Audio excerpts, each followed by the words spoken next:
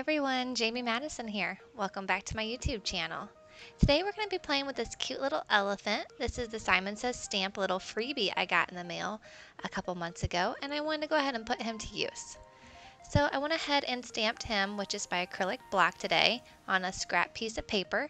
This is the Bristol Smooth in 300, and I'm using my VersaFine in Onyx Black. I'm just going to coat that real well and stamp this little guy on here. Now I've been noticing lately when I've been using my Bristol paper that it has been smearing, so I went ahead and let this dry for a few minutes. And then I went ahead and went in with my colors. Today I'm going to be doing the 174 in Dolphin Gray. I have all of the colors listed in the left hand corner, and I leave them up there as I'm coloring. And I went ahead and used my water pen. And as you see here with this little elephant, the changing of the color on his face is because when I went to use my water pen lately, I go to push to make the water come out, and all of a sudden I get a huge blob of water. So I dabbed that off with my little towel that I had. So you'll see that the color in his face went from darker to lighter, but I'm going to color that back in, so don't worry.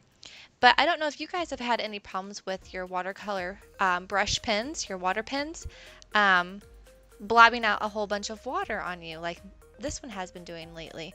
So it did it with when I was doing my flower for the last video, so I ended up just keeping my acrylic block next to me and just been keeping some water on top of it.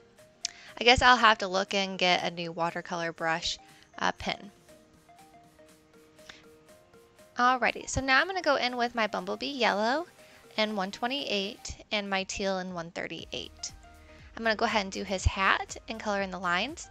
And then for the teal, I went and just added a little bit of water down the center of each one and dabbed that away with my towel as well, just to give it a little bit of a highlight in the center. And then I'm going to go in with my blush pink in 163 and give him a little bit of blush on his cheeks and in his ears as well, just to make him look nice and cute. And here I am filling in his face from earlier whenever I had to grab that color back up because of my water pen. I wanted that area to dry a little bit better. So I went back in with my Dolphin Gray and just recolored in and made him a little bit darker as well. He did look cute, nice and white, but these colors will dry a little bit back as well. But I end up really liking the way it looks because it brings more of the blush on his ears and his cheeks out a little bit as well. I think he turned out super cute.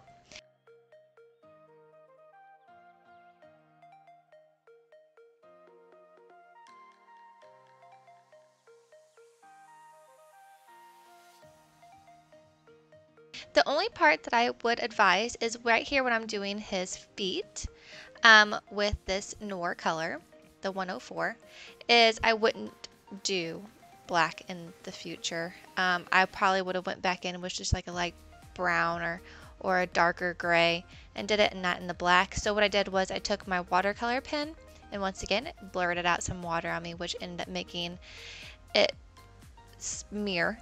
So I just kept adding more water on there and trying to blend that out so I didn't have to scrap this little guy, and end up pulling it enough to save him. And then I just took a little bit of washi tape because I'm going to put a little balloon, and I didn't want the string of the balloon to stamp on his trunk.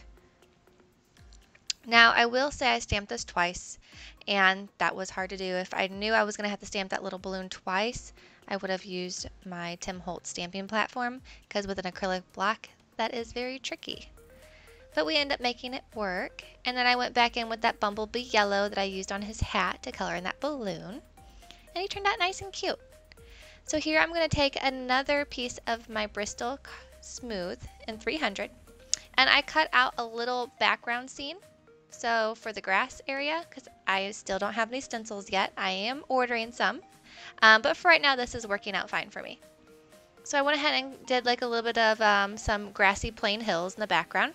And then I went in with my mowed lawn and pine needles. So I start with my mowed lawn first. And I just do a nice base. And then I went in with my pine needles. And I did have a separate piece of paper that had more plains, like mountain grassy hill area, and I was kind of going in trying to blend it, and you can see right here you'll see some lines. I did not like those lines, so I decided to go in with my pine needles and just blend that all the way up to the mowed lawn. And I think it turned out very well. And then what I did with the design that I had for the background is I put that piece of paper and then traced it and then cut that out, so then I could put the negative area over my grass so I could do my sky. So kind of like how they have that new stencil out with the grasses, you can have the negative and the positive. So that's kind of what I just replicated, just a little bit easier for me to do than the actual grass flakes that has on that stencil. I do want that stencil. I do have it in my basket. I'm just waiting to order it. So hopefully within the next week I will have that. So here is where I had the negative area, and now I'm going in with my Salty Ocean and Mermaid Lagoon. So I start with the Salty Ocean just to get my base clouds down. So the Salty Ocean would be, I believe, the darker of the color. And then I went back in with that same cloud stencil that I used, wasn't the last video, I think it was the video before. I'll link it in the description. And I just made a little cloud design that I cut out, and I kept using the stencil. But I did notice with this stencil, because I've used it quite a bit now, the paper is starting to peel back a little bit from all the blending, but it still works for right now until I can get my order put in. And by the time I have this video up, I'll have my order put in. So I just kept rotating my cloud and working my way up.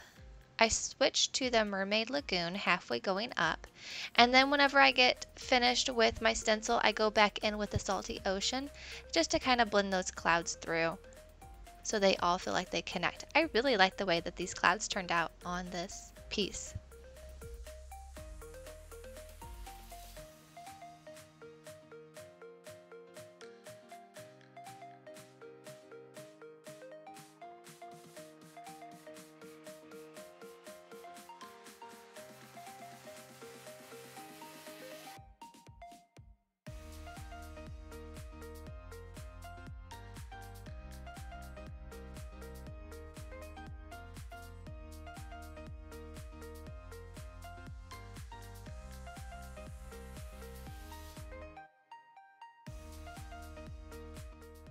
And then when I peel back that, you can see that it was a nice little negative area. I had one little white spot right there that I blended back out with my Salty Ocean.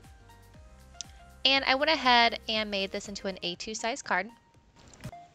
So an A2 size card is 11 inches long, because I do top folding cards for this one. And then it's going to be 4 1/4 wide, and then you score it at 5 1/2. And that makes your A2 size card. And then I went ahead and just stamped Happy Birthday in the center. I wasn't quite sure what birthday saying I wanted to do, so I just went ahead and did Happy Birthday. I'm gonna get some die cuts here real soon for my sentiments, because I love those nice big love and happy and thinking of you and all those cute little die cuts.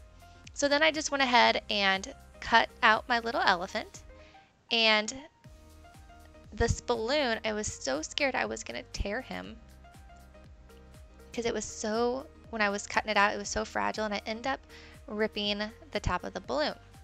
So I went ahead and just cut it off, and I was gonna just restamp that balloon. So you'll see me have to realign that. So don't worry if you mess up on something. It's, you know, figure out an easiest way to fix it without scrapping your whole card. So I went ahead and just placed some cute little gold and blue sequins to match his hat. Went ahead and added my Winka Stella on the balloon to make him nice and glittery. And I added it to his hat and to the Happy Birthday. I wanted to have some kind of dimension in it with the Happy Birthday. I think if I had a die cut that said Happy Birthday, it would have tied it together a little bit better, but I don't own one at the moment. I am new to card making. I just started doing card making in March and slowly adding to my collection. So I'm hoping that I can start building it up. And then I went in with the glossy accents on the balloon. And there we are. We have this cute little happy birthday card. I hope you guys enjoyed sitting with me for a few minutes, and I appreciate all of you. You guys have a great rest of your day, and I will see you next time. Bye.